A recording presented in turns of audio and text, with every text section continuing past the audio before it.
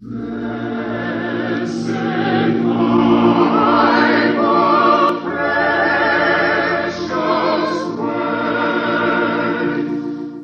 friends. We are here to present a record of historical events pertaining to God's ancient people, the Israelites. The name Israel today is one of international prominence. It is also prominent in the Bible. I am told that the name Israel appears in the Bible more than 2,000 times. We believe that the experiences of the Israelites throughout the centuries have been foretold in the Bible. Here in the Sea of Galilee, here in the flow of the Jordan, history moves from day to day. The sun that burned upon this land so many days ago still burns and bears witness to the fulfillment of the Bible's prophecies. Here in Israel, a people turn the soil that turns their destiny. A people live day by day in the unfolding of prophecies.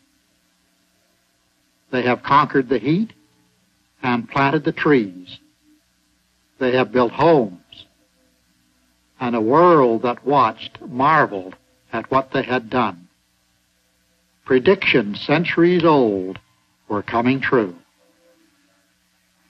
A world watched these determined people working their kibbutzim, and always in the background of their lives the inspiration of rebuilding their ancient nation and homeland.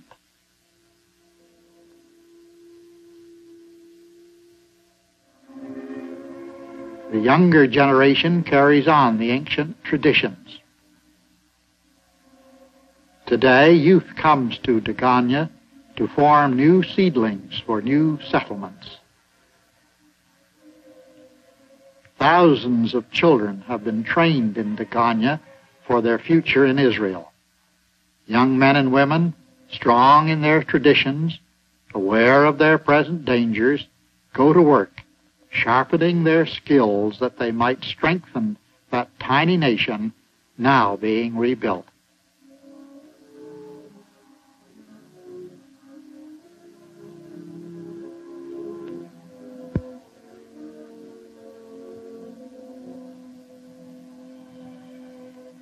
The Israelites bite into the ancient soil.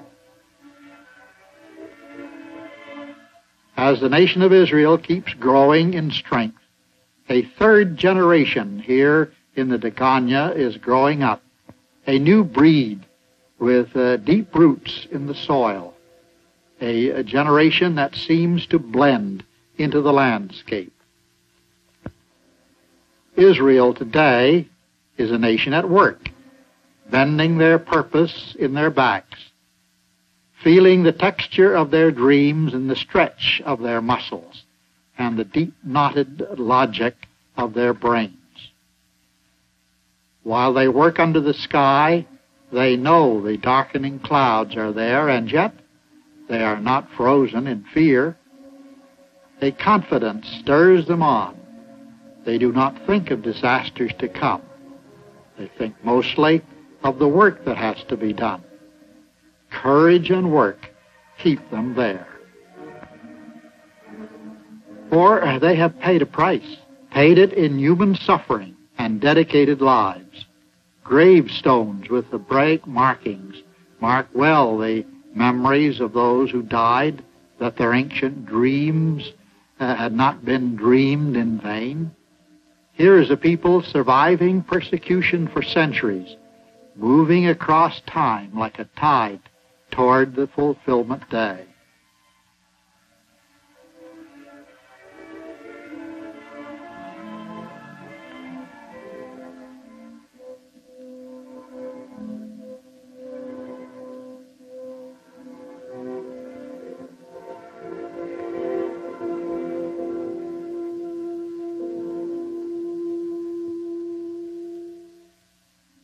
Peace now rests upon this land. The sounds of war and anguish are not there. The sounds of peace are heard in the purring of tractor and trucks.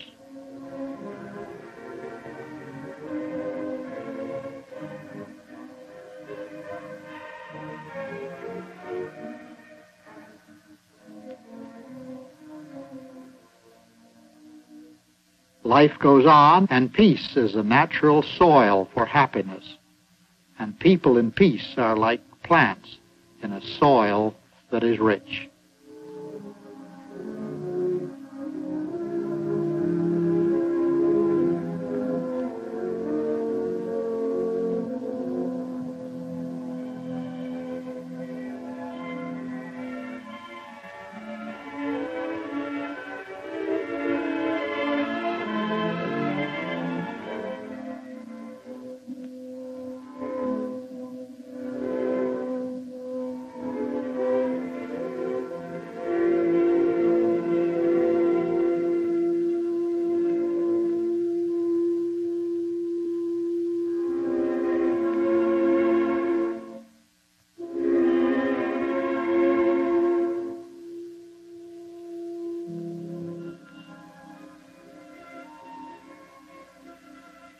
There is a time now for these people of the desert land where the soil was made wet and rich, time for rejoicing, for feeling the pride of the past and confidence that the future will be theirs. There is time now for the joy of harvest, and later there will be the joy of prophecies being fulfilled. For this, in reality, is the meaning of what is taking place in Israel today. These prophecies are as history written in advance. To have a knowledge of them and of the wonderful manner in which they are being fulfilled is to have our faith strengthened in the Word of God and in its promises concerning God's new world of tomorrow. The future is as bright as the promises of God, and those promises are very bright indeed. In our day, Israel has been reborn as a nation. And we open with a brief summary of events which led to that rebirth, and now on with the presentation. The sounds of war beat like drums and herald the history of things to come. The shapes of nations are broken, sometimes to form again in the wake of war. Europe, 1914. The Archduke of Bulgaria is assassinated. Authoritative sources predict the possibility of a major war. And that struggle did actually develop into the First World War. One of the nations to be born following that war was Israel. It would perhaps be more accurate to say reborn, for this ancient people had been a nation long before. It was like no other nation that ever existed, for it functioned under the direction of God. In the Bible, the kings of Israel were spoken of as sitting upon the throne of the Lord. The last king of Israel was Zedekiah. Jerusalem, 606 B.C. King Zedekiah of Israel has been dethroned by King Nebuchadnezzar of Babylon, and the Israelites are taken captive to Babylon. Babylon, Israelites still held captives. Babylon is conquered by Medes and Persians. King Cyrus of Persia has issued a decree of liberation, permitting the Israelites to return to Palestine to rebuild Jerusalem and their temple. While the Israelites were granted permission by Cyrus to return to their land, they were not given permission to reestablish their own government, and they continued to be a vassal people to whatever nation conquered Palestine. When Jesus came, they were a subject people to Rome. Titus has besieged and finally destroyed Jerusalem. Many Israelites killed, but large numbers scattered to other parts of the world. This occurred in 70 A.D. Thus, Israel lost completely its national image. This situation remained unchanged throughout the centuries until now. This dark period is referred to by the Israelites as the dispersion. Moses foretold all of this. He also foretold their regathering as we see it taking place today. One of his prophecies is recorded in the book of Deuteronomy. And the Lord thy God will bring thee into the land which thy fathers possessed, and thou shalt possess it. and he will do thee good, and multiply thee above thy fathers. And the Lord thy God will circumcise thine heart, and the heart of thy seed, to love the Lord thy God with all thine heart, and with all thy soul, that thou mayst live. Just as Moses foretold the ultimate regathering of Israel to the promised land, he also had previously foretold the long period of punishment which would come upon this people. In Leviticus we hear him saying, And if ye will not yet for all this hearken unto me, then will I punish you 7 times more for your sins. World War begins. Turks ejected from Jerusalem and Palestine by General Allenby. Balfour Declaration opens ancient homeland to Jewish refugees and pioneers. Zionist movement spreads throughout the world. 1948, the new state of Israel is formed. the full significance of Israel's liberation beginning in 1914 is noted in a forecast by Jesus. Jerusalem shall be trodden down by the Gentiles until the times of the Gentiles be fulfilled. This prophetic times of the Gentiles is the same period in history as the 2,520 years of Israel's punishment. 606 B.C., Daniel interprets dream which the Lord had given to King Nebuchadnezzar of Babylon. This dream was a forecast of 4 world powers. Great Babylon is fallen. Medo-Persia is fallen. Greece falls. The Roman Empire is divided. This is a replica of the human-like image which Nebuchadnezzar saw in his dream.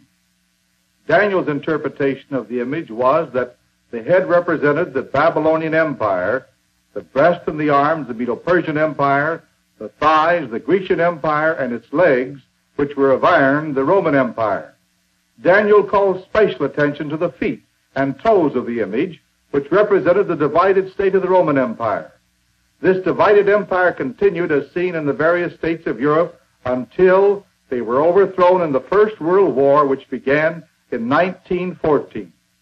Daniel's prophecy foretold that following the overthrow of the divided Roman Empire, the kingdom of the Messiah would be established, a divine government, which, as Daniel foretold, would stand forever. Thus, the regathering of Israel arising out of the First World War is seen to be one of the preparations for the Messianic kingdom. But this regathering, according to the prophecies, was to be accompanied by many difficulties. The prophet Jeremiah declared, Lo, the days come, saith the Lord, that I will bring again the captivity of my people Israel and Judah, and I will cause them to return to the land that I gave to their fathers, and they shall possess it. For thus saith the Lord, we have heard a voice of trembling, of fear, and not of peace. Alas, for that day is great, so that none is like it. It is even the time of Jacob's trouble, but he shall be saved out of. Hitler attacks the Jews. Jews persecuted throughout Germany. Jews persecuted in Austria. Jews persecuted in Poland. Hitler causes death of 6 million Jews. Arabs and Jews fighting in border clashes. it was indeed, as prophecy predicted, a time of trembling and fear for the Israelites. Again and again, prophecy becomes a reality. Another prophecy which now has become history was spoken by Jeremiah. Behold, The days come, saith the Lord, that it shall no more be said, the Lord liveth that brought up the children of Israel out of the land of Egypt. But the Lord liveth that brought up the children of Israel from the land of the north, and from all lands whither he hath driven them. And I will bring them again into their land that I gave unto their fathers. Behold, I will send for many fishers, saith the Lord, and they shall fish them. And after will I send for many hunters, and they shall hunt them. This prophecy indicates that when the time came for the Israelites to return to their land, efforts would be made to induce them to return. The Lord said that he would send for fishers to fish them. Fishers use baits, and the efforts of the Zionist movement, beginning with Theodor Herzl, might well have been the fulfillment of this prophecy. 1896. Theodor Herzl has formed what he calls the Zionist Organization. Zionist Organization activates worldwide events to attract Jews to live in Palestine.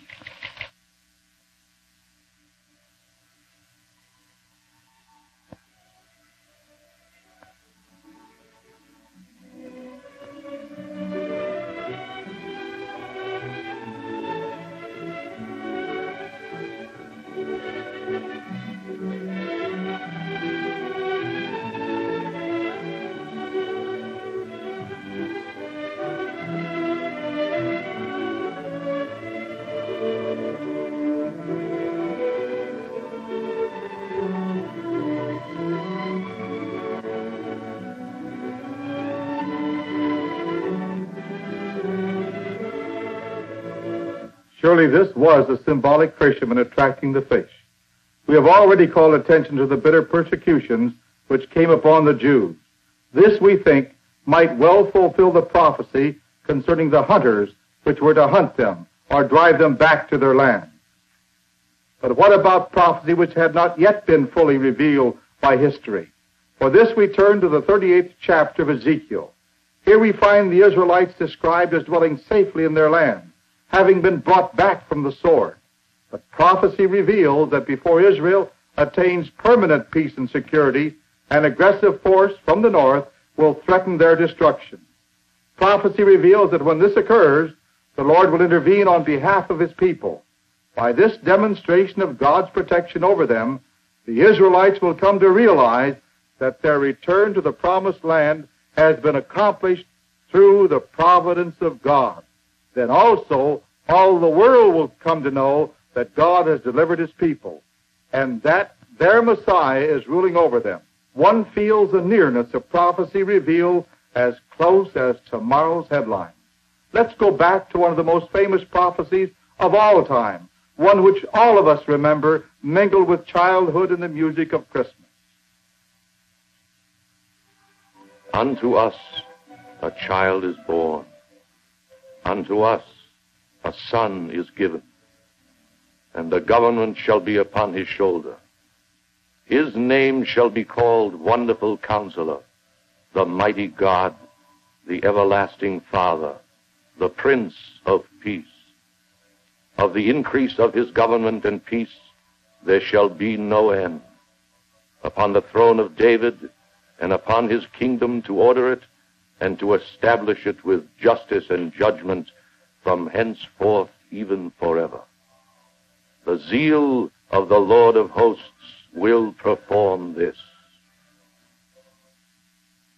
One of God's prophets also said, A king shall reign in righteousness, and princes shall rule in judgment. Then judgment shall dwell in the wilderness, and righteousness remain in the fruitful field. And the work of righteousness shall be peace, and the effect of righteousness, quietness, and assurance forever. And my people shall dwell in a peaceable habitation, and in sure dwellings, and in quiet resting places. These promises were made to the Israelites, not just to the Israelites of today, but also to those millions and millions of homeless wandering Jews who never saw their homeland. to those who cried upon the Wailing Wall in Jerusalem or perished in torture chambers. These promises were made to leaders like Herzl and to all the ardent supporters of Zionism. Yes, to all, even though they may now be sleeping in death. Moses in his day foretold the coming of the Messiah. The Lord thy God will raise up unto thee a prophet from the midst of thee, of thy brethren like unto me, and unto him ye shall hearken. And the people to whom this promise was made are all dead, but the promise still stands. For God knew that in his own due time they would be awakened from the sleep of death. The promises of their resurrection and the resurrection of all mankind, Jews and Gentiles, are repeated over and over again in the Bible. The events in Israel, the promised land, reveal prophecy coming into fruition with incredible accuracy. Those who are aware of this see in it the evidence of the approaching Messianic kingdom. This is as inevitable as the rising sun. Thy kingdom come, thy will be done in earth as it is in heaven. Most reassuring indeed. But, Mr. Woodworth, as the presentation moved from one scene to another, I noticed that almost nothing was included from the New Testament. Would you say that the prophecies of the New Testament confirm those of the Old Testament with respect to Israel? They surely do. To the followers of Jesus, the New Testament is both a confirmation and explanation of the Old Testament. The New Testament presents Jesus as the Messiah of promise, and the one who, in fulfillment of the Old Testament prophecies, gave his life as the Redeemer and Savior of both Israel and the whole world. Jesus is that great prophet whom Moses promised the Lord would raise up unto the people. One more question. We have had many thoughts presented to us concerning the Messianic kingdom. Are we to understand that this is to be a duly organized government which will function throughout the earth? By all means. Jesus will be the ruler supreme in that government, and his followers of the present age will be associated with him. But these will be exalted to spiritual life, invisible to man. However, they will have human representatives. These will be the ancient servants of God, such as the prophets and others. Someday the news will go out to the world. Listen. Today, the world has received startling news from Israel. It is reported that personages describing themselves as Bible prophets and other servants of God are raised from the dead. I repeat, it is reported that ancient servants of God are raised from the dead. Stand by now for what promises to be the greatest event in human history. Israel, just in. It is reported that personages calling themselves Abraham, Isaac, Jacob, and other Bible prophets have presented sufficient evidence to make it now conclusive. They are risen from the dead. Now here is another important news flash. Israel. Resurrected ancient servants of God are reported assembling to receive governmental instruction from their exalted Messiah. Assurance is given that a worldwide government of peace is near. I repeat the following all-important news event. Israel.